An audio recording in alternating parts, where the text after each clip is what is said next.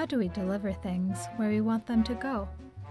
With a package, the answer is easy. Write the address on a label, attach the label to a box, and place it in a mail slot. But what if there were no address label? Delivering medicine within the body is like sending a package without an address label. The drug circulates to all cells in the hopes that the cells that need it will receive it.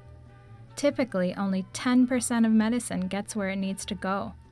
The rest is either cleared from the blood or delivered to healthy cells, resulting in side effects such as diarrhea, vomiting, or hair loss. Nanoparticles improve drug efficacy. Nanoparticles are about 1/100th the thickness of a human hair. Imagine a nanoparticle as a small package consisting of a polymer coating arranged into a sphere around a drug.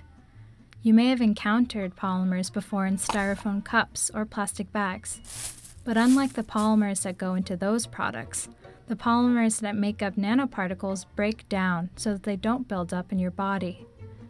The polymer coating protects the drug from being degraded.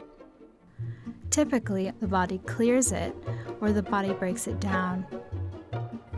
More importantly, it provides a site for active targeting of drugs specifically to diseased cells. Active targeting works like addressing a package.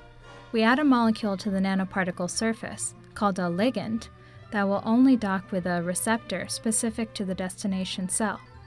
As the nanoparticle circulates in the blood, the ligand tries to dock with receptors.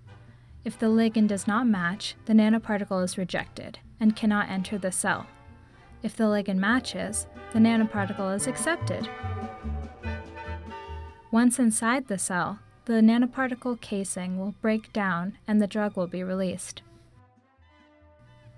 Nanoparticle drug delivery has promising applications in many diseases, such as cancer. Cancer is the second leading cause of death in the United States, affecting 1 in 4 people. One of the primary treatments for cancer is chemotherapy drugs. Through active targeting, nanoparticles can alleviate side effects associated with chemotherapy drugs. They also prolong drug presence in the body, reducing the frequency of painful injections. Nanoparticle drug research still has a long way to go, but it just may revolutionize how we use medicine.